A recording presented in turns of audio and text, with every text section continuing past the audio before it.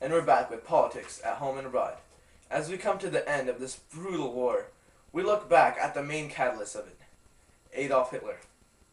At the beginning, he was strong and proud in his great nation. Here's a clip. How's my hand, Gary? Does it look nice? Oh, you know it look nice.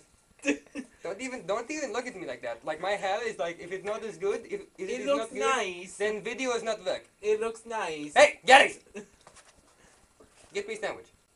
Wir müssen ein bisschen entscheiden, wenn sie sagen, sie sagen, der Leute, der Zinnen, der Zaddeln, und sie müssen dann, verleden mit Nolly, Fadash, Mulanak, and Jamet Reynolds, Leons! Hey, Gary, did you see that one walk by? Holy shit, see the buns on her? Yeah. Nice! I would do her for like a week and then just leave. She'd be like, that's okay. Oh. Ladies and gentlemen, we have breaking news. Here's Ollie Williams with the weather. It's gonna rain.